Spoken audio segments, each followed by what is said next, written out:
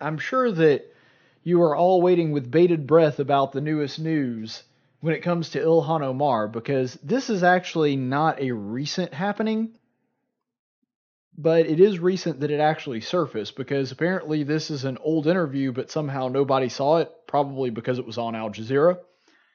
And so we actually do have new video that hasn't really been making the media rounds until just the other day about Ilhan Omar. So we'll go ahead and watch that.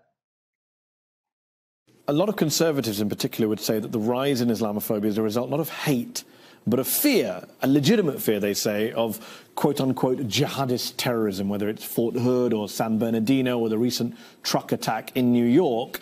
What do you say to them?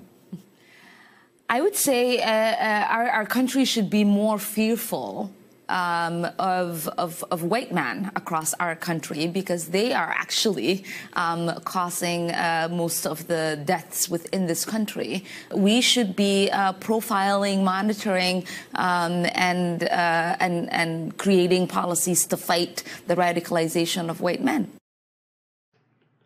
Well, there you have it. The problem of terrorism, just like everything else, the real problem is white men. It's hilarious that no matter what the problem is, no matter what different angle that you can take it on, it's always the white man's fault. And this is sort of the philosophical basis of most of Ilhan Omar's beliefs. I mean, she's a Democrat socialist Muslim, so yeah, they pretty much assume that if there's a problem in the world, it's probably a straight white Christian man's fault.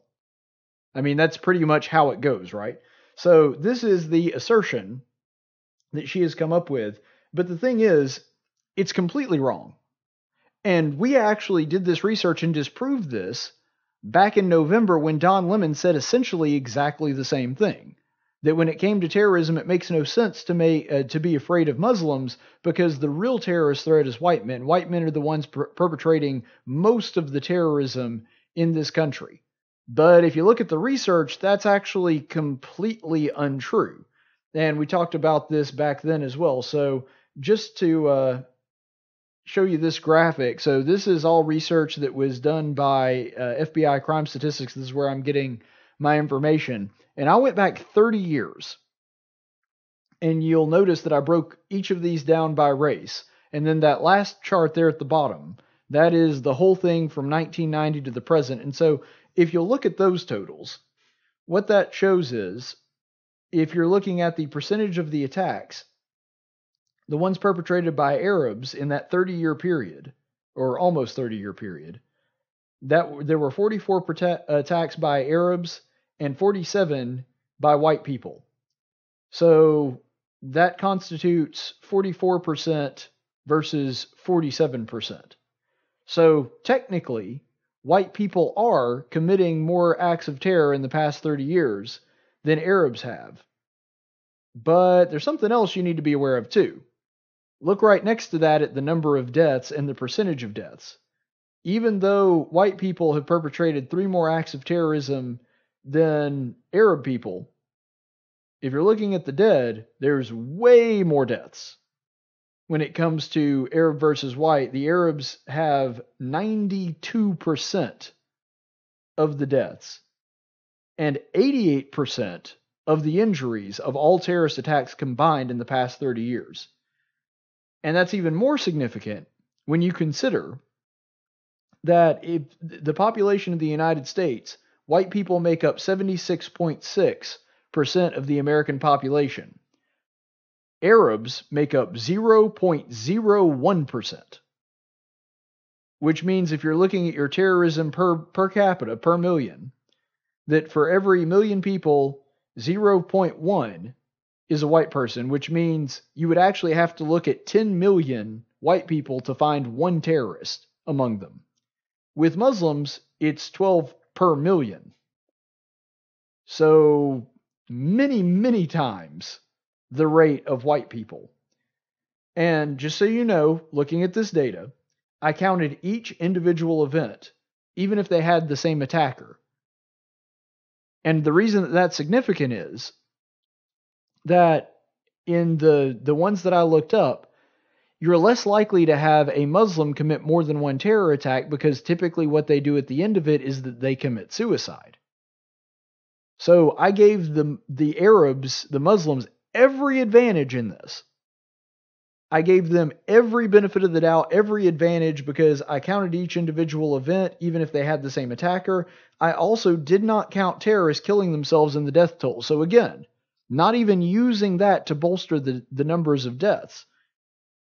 And yet, I still found that Arabs are over 64 times more likely to engage in terrorism than any other race. And what you might say there is, well, yeah, Caleb, but the thing is, 9/11 will skew the numbers.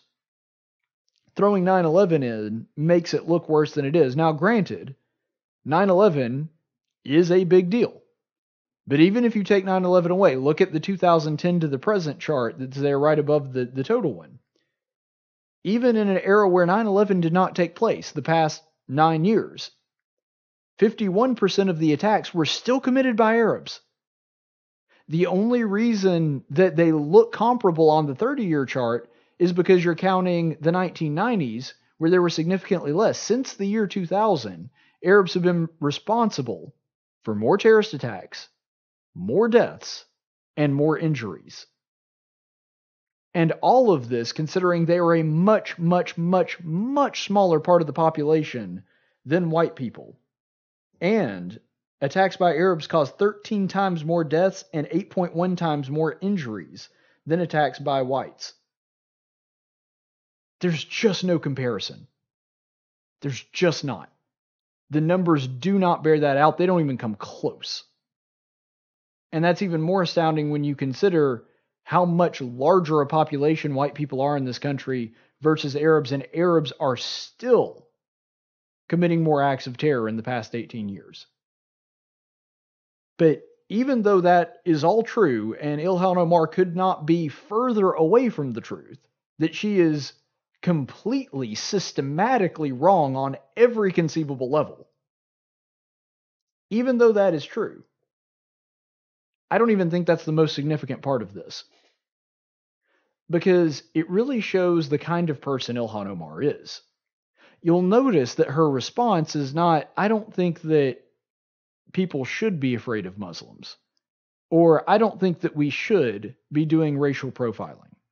Which, by the way, I'm sympathetic to that argument. I don't want somebody stopped and checked or searched just because they happen to be of one religion or one race. I don't think that that's right. Now, I do think that we overcorrected in worrying about that a little too much to where you were less likely to get searched if you were an Arab or you were a person of the Muslim faith, because they were so afraid of being accused of racial profiling that they wouldn't check those people. Now, that was an overcorrection on our part, and that was a mistake. That was one of the big mistakes of the Bush administration. But nonetheless, if you just came at it from the argument of, I don't want a person stopped and checked or having, extra scrutiny placed on them because of their race, because of their religion. Totally understand that. That's not what Ilhan Omar did. The first words out of her mouth were, people should really fear white men. And then a little later in the interview, you saw her also say that we need to profile them. This is nothing but tribalist nonsense. You see, and this is the problem with things like slavery reparations, for example. Or any kind of discrimination. Look, the intended goal should be, let's just treat everybody equally. Let's treat everybody the same. If there is one race that is discriminating against another, let's work to end that. That's not what the left wants anymore. They want vengeance. They want specifically to tear down another race to build another one up. She didn't say, let's just not profile people based on their race. She's saying, oh no, we need to profile. We just need to profile white people. It's an incredibly barbaric philosophy. They did it to us, so we're going to do it to them now. It's our time. A long time ago, white people oppressed black people, so now what we're going to do is we're going to turn the tables on them. Well, for a long time, men have been oppressing women, so now we're going to have women oppress men. We're going to have extra rights that they don't get to have. People are going to believe us and not believe them, as opposed to the way that it used to be where people would believe the man and not the woman. Well, that happened in the past, so now the solution to that is we're going to get privileges over them. We're going to get special treatment over them. That's not the way this works.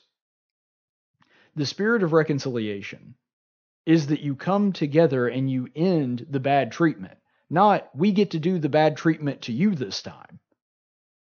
That would be like if you're looking at two siblings that are in some kind of fight and say, Mom, he hit me, so I'm going to hit him back now. That'll make it fair.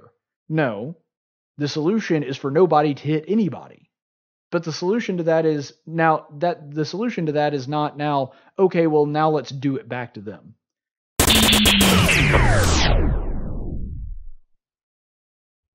Just in case you were wondering, yes, I am a straight white Christian male and a small government constitutionalist, which means I have no chance of getting any help from the government and wouldn't accept their help even if they offered. Which means I'm going to need you to like and subscribe because my gun collection is not going to pay for itself.